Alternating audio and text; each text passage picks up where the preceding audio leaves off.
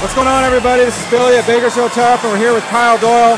He's the driver of Bigfoot, and man, this is the nicest truck here by far. It's a beautiful truck. And how many years have you been racing Monster Trucks? I've been racing 2 years, been a mechanic for about 8 before that.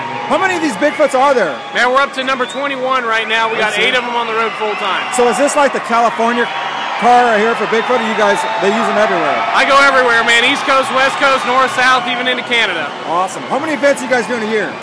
Man, I did 46 myself last year, and each of my teammates will do about that.